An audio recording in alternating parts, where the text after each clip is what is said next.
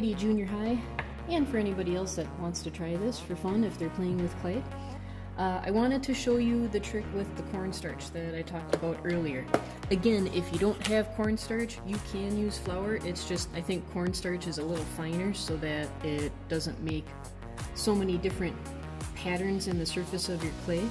But I want to press a little gear sprocket thing on the bottom of my bowl, and I want that because I know later on when I glaze this, the glaze will seep into any little carving or depression that I make.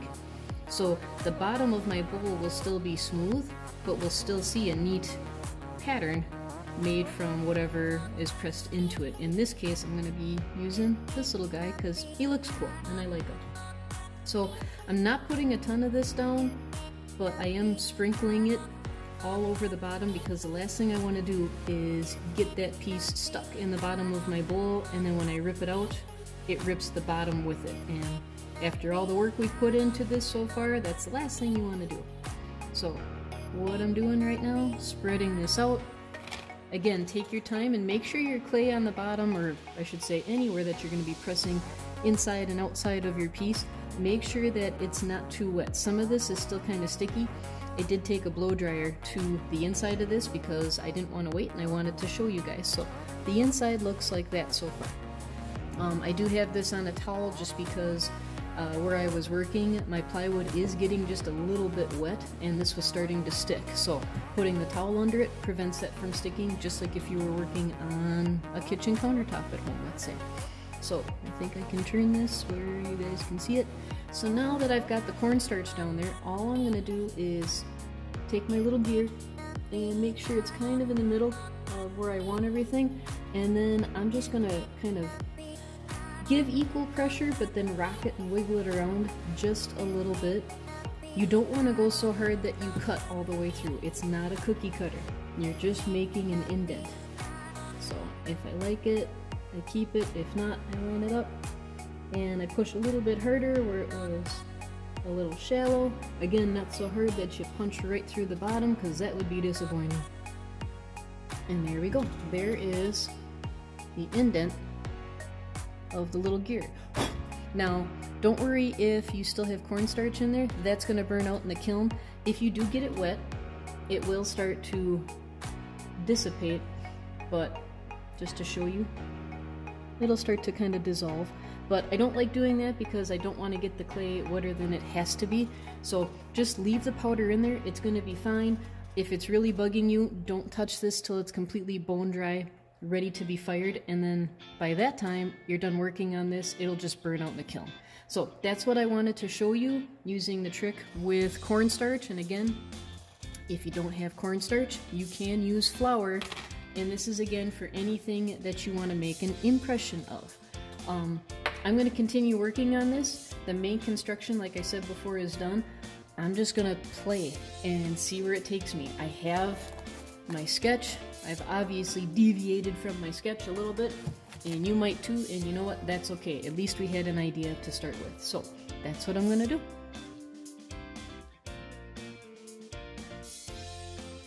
So as a side note, guys, as you are working on your pieces, let's say you don't finish this in a day. I don't expect you to. I'm giving you days, weeks to work on this. Take your time, do a good job, make it something that once we're back in school and you want it fired and glazed, you can use it for years and years to come.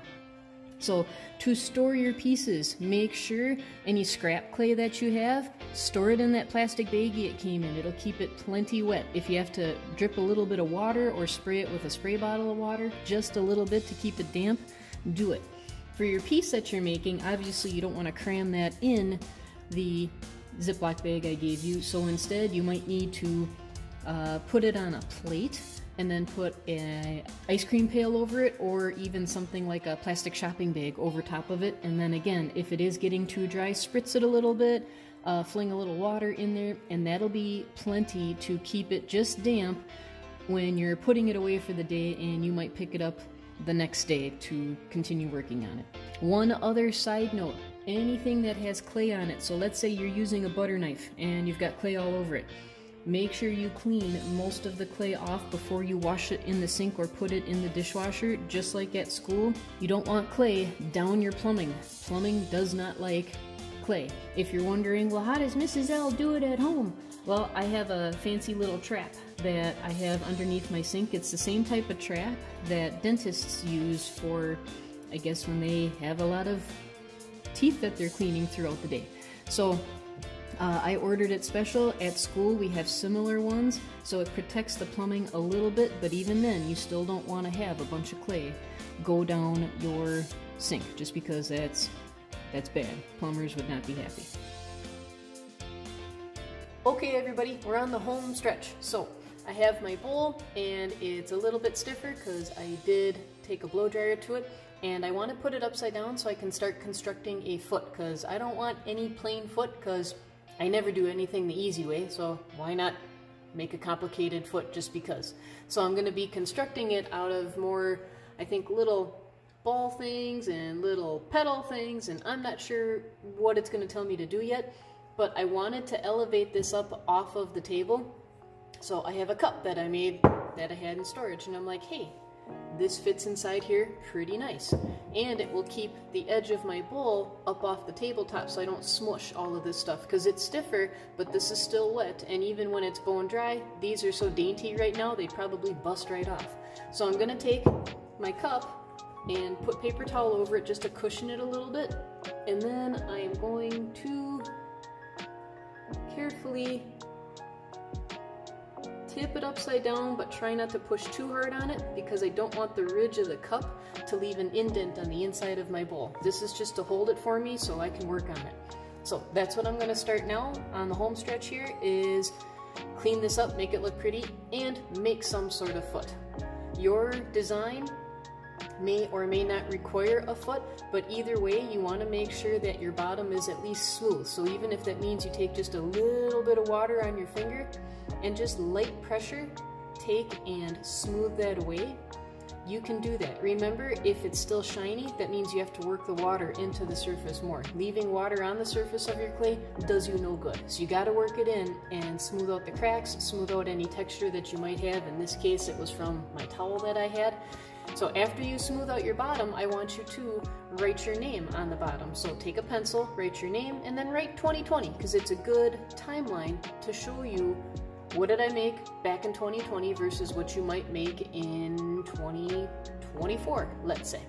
Okay, so that's what I'm going to start on. This is pretty much the last step. I'm going to make a foot and then pretty it up, fix any cracks that might be appearing, and finish it up.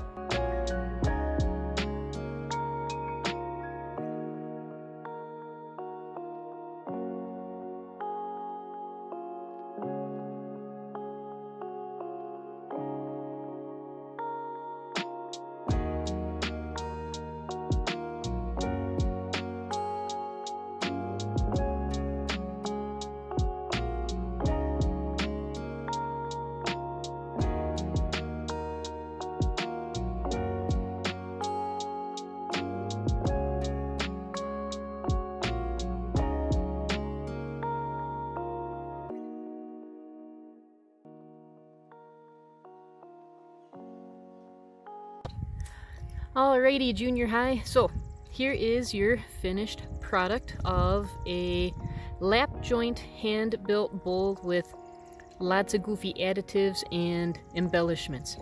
I notice in a lot of my work lately, I have a lot of nature-inspired elements. I don't know if it's because it's springtime and I'm happy it's finally warm and we can go outside and not freeze, or what it is, but I'm not saying that for your theme or for your designs you have to have nature inspired. You could go into, if you've got a workshop at home, whether it's metalworking or woodworking or autos or fixing tractors, maybe you've got some gears you could push into your clay, or sometimes washers and the heads from some nuts and bolts seem to work out really well too if you want a more industrial feel. I just wanted to let you see the finished product. I'm going to pick it up. This is what the underside looks like. It's a little on the fragile side yet because I just finished it, and it will need some time to dry before I put it in the kiln, but I just wanted to show you some of the cool things going on here, and I have some imperfections. I've got some finger marks, and I have to put my name on the bottom yet, whoopsie. But this just gives you an idea of how decorative you can become with your functional sculpture. Give this a whirl, guys. See if you like it.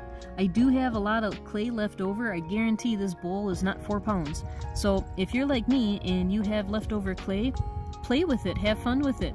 If you want to make more than one clay project, more than one functional sculpture, show me your best one for a grade. You could make a whole series if you want. If clay isn't really your thing and you do not want to do clay again, which is understandable, it's not for everybody, but at least I give you credit for trying, then just kind of knead up the leftover clay that you have and get it a little wet and put it back in your Ziploc bag, and when you're back at school next you can drop it off and we'll add it to the rest. You can also bring your finished functional sculpture piece to the school whenever they might have it open again. That I'm not sure on yet. And then we can fire this and you can glaze it, and then you can have this as something awesome that you can keep forever and ever. So good job, guys, have fun with this. Okay, bye.